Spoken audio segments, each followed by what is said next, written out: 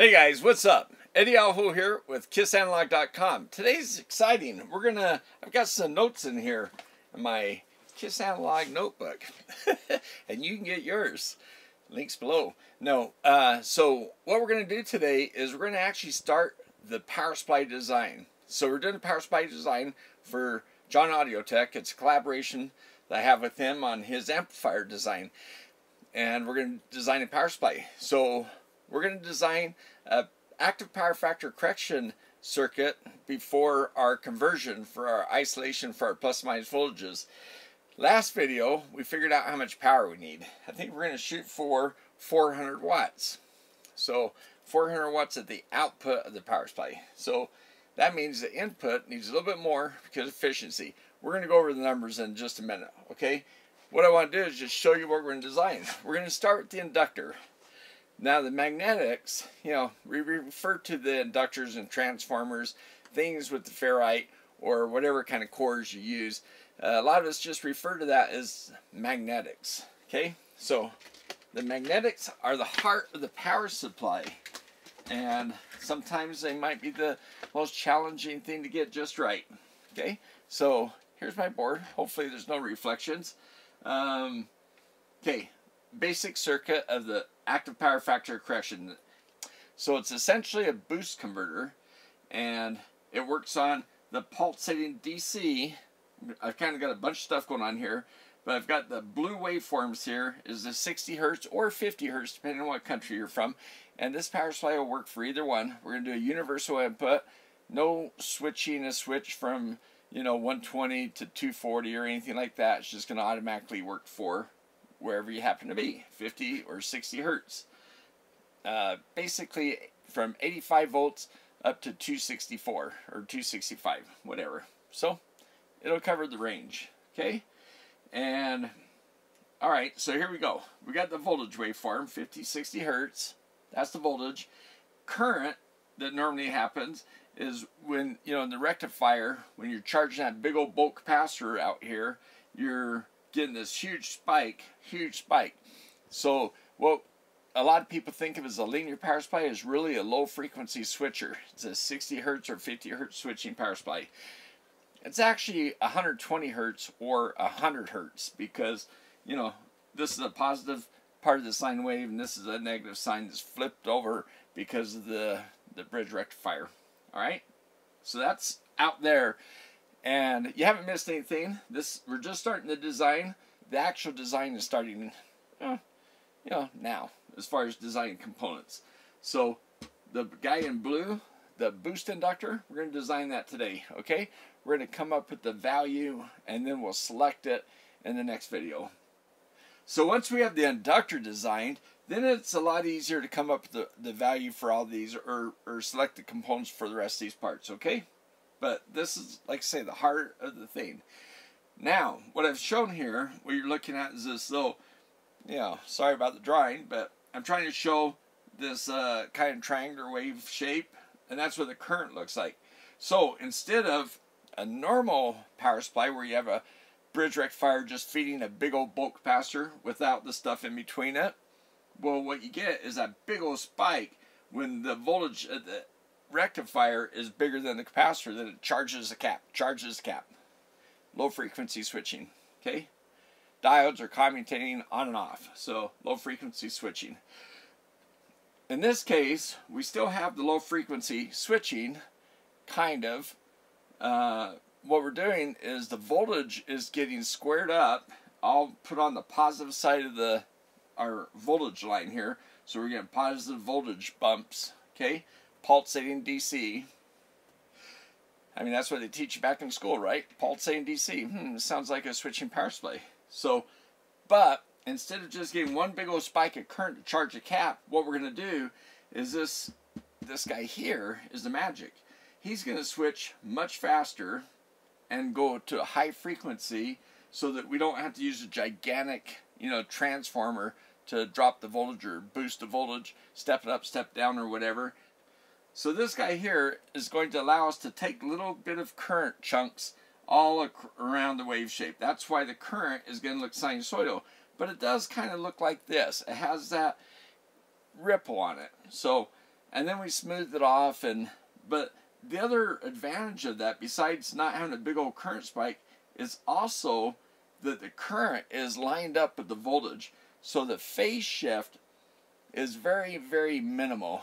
We're talking, you know, maybe a couple percentile out, instead of like the other ones where maybe it's 60%, okay? Where the current, the main current, 60 hertz, is out of phase with your voltage, so you don't get the current and the voltage maximums happening at the same time. What you end up with is what they call VA. You got, it looks like 1 amp RMS, 120 volts RMS. It looks like 120 VA, but you're only getting, say, 70 watts out of that actual power. In this case, our power and our VA are very close. Like I said, 1 or 2 percentile out, closer to 1 probably.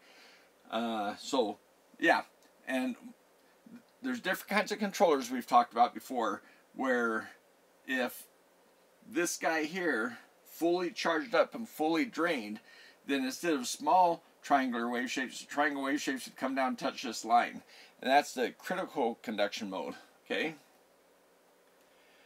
And then there's the discontinuous, where he actually runs out of current, waits for a while until the next pulse comes along. So not only does it come down here and touch, but there's a little delay before the next triangle happens. In this case, we're getting a whole bunch of little triangles because we're going to have a larger inductor. We have more inductance, so that means the inductor's bigger. This is a disadvantage, but the advantage is we get a lot less ripple current, okay? Alright, so let's just say it's operating at 60 kilohertz. This guy's switching on and off at 60 kilohertz. That's 1,000 times faster than 60 hertz.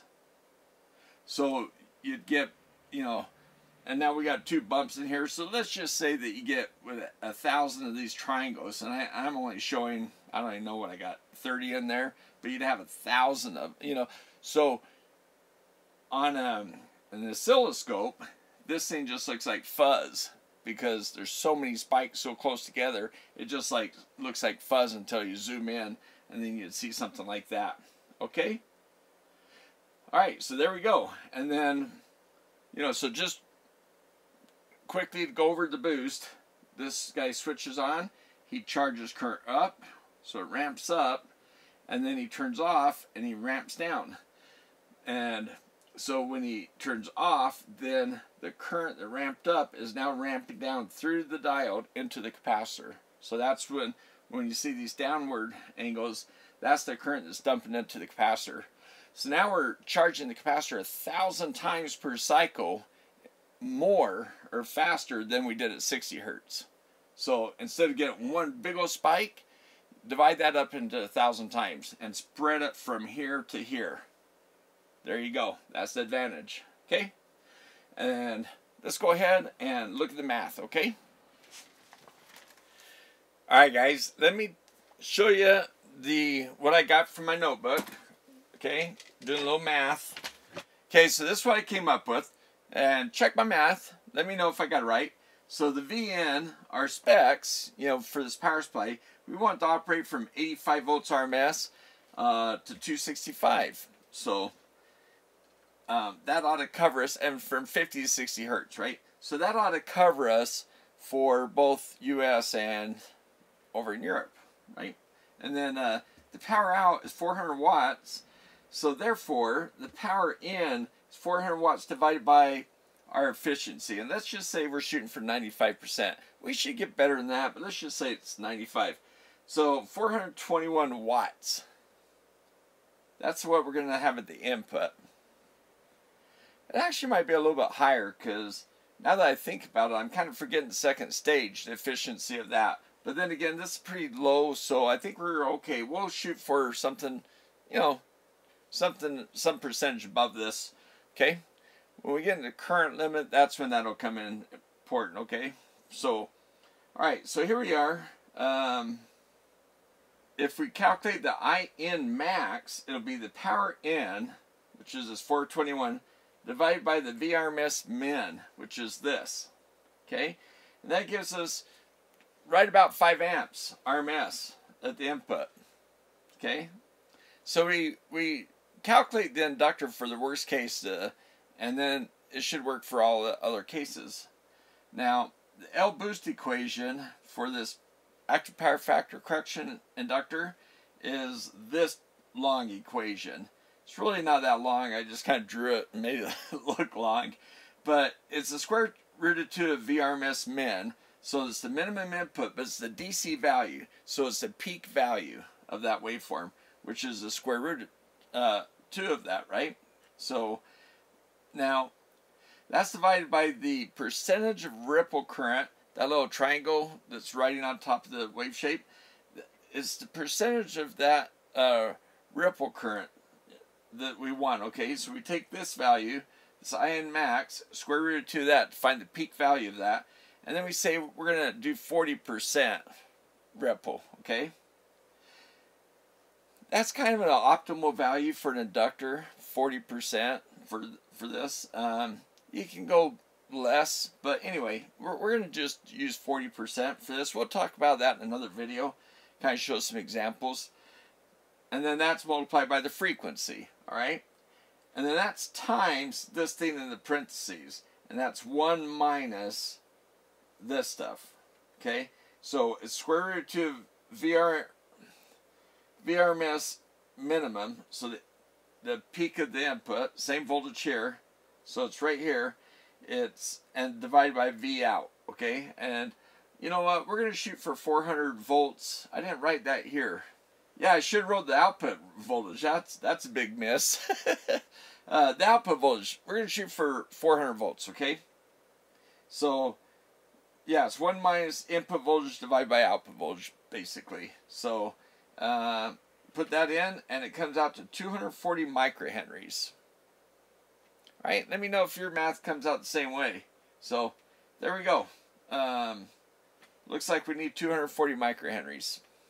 And we need an inductor that can handle this, like RMS current, but peak currents of this plus half of the 40%. So, yeah, we'll select the inductor next video where I'll kind of go further into this, okay? We'll come up with the current that the inductor has to handle, but you kind of get an idea here. If this is 5 amps, 40% of that is 2 amps, so it's 1 amp. So it's basically 6 amps peak that it has to handle, 5 amps RMS, okay? So that's the current it has to handle without getting too hot. And this is the inductance we want, 240 microhenry. So we might be able to be lucky and find something off the shelf that would be close to this value. So we'll have to take a look. Next video, we'll do that, okay? Alright guys, hope that made sense, and next video we will select the inductor. We'll kind of go over the particulars and how to look for the inductor, and we'll see if we can find one off the shelf. So that way you can kind of see how I search for an inductor and look at all the parameters that are important, okay? So we'll do that next video, and we'll probably select that diode too, that boost diode. That'll be pretty easy now that we know what the current going to the inductor is. It'll be pretty easy to select that diode. And we're going to select a pretty cool diode. I think we're going to get a sick diode, and I'll explain why. Okay? That would be pretty cool. Hey, I want to thank everybody for watching. 2 big thumbs up for my Patreons. Really appreciate you guys. You become a Patreon. There's a link down below. That'd be awesome. You can also support the channel by just giving the like. Liking the video really does help a lot.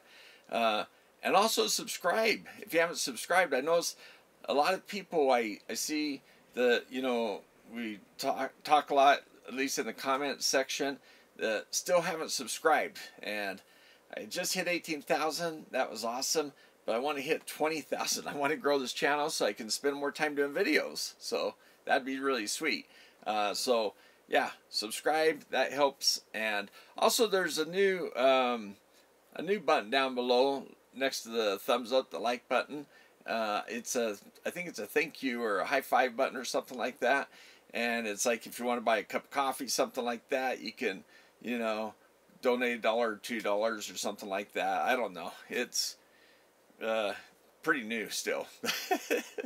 But yeah, supporting the channel. Hey, I just went to the ZZ concert after the last video. I think this is the fourth. Is this the fourth or fifth one in this series? This is the first one where we're really actually starting to do math, where we're actually designing the power supply. Last video, we looked at the amplifier and the simulation to see how much power we needed and why. And some other videos we talked about the power supply and what we're going to do and things like that. But this is the first video in the actual design process. So hope you like that. And I do have some videos explaining power factor correction, and I can explain that more in another video here if you like. But I'll put the links down below to show you the other, in case you're interested in seeing those other videos that I did on power factor correction, okay? So, hey, I really appreciate you guys, and I'm trying to move along pretty fast in this design, this collaboration with JAT Audio Tech, so that we can get a power supply design pretty quick, okay? So I'm going to go through the board design and all that kind of stuff. We're going to try to make the boards available to buy, so you guys can just go off and buy your own, or I'm not sure how that's going to work yet. We'll see how that goes as we get that far, okay? There are some channels that get support from like PCB companies and that, who actually pay them to do videos to show their stuff. I don't get paid by anybody. The only help I get is through you guys. So I do get meters, and I've been given some nice equipment, some power supplies and stuff. Been given some really nice equipment. Really happy about that.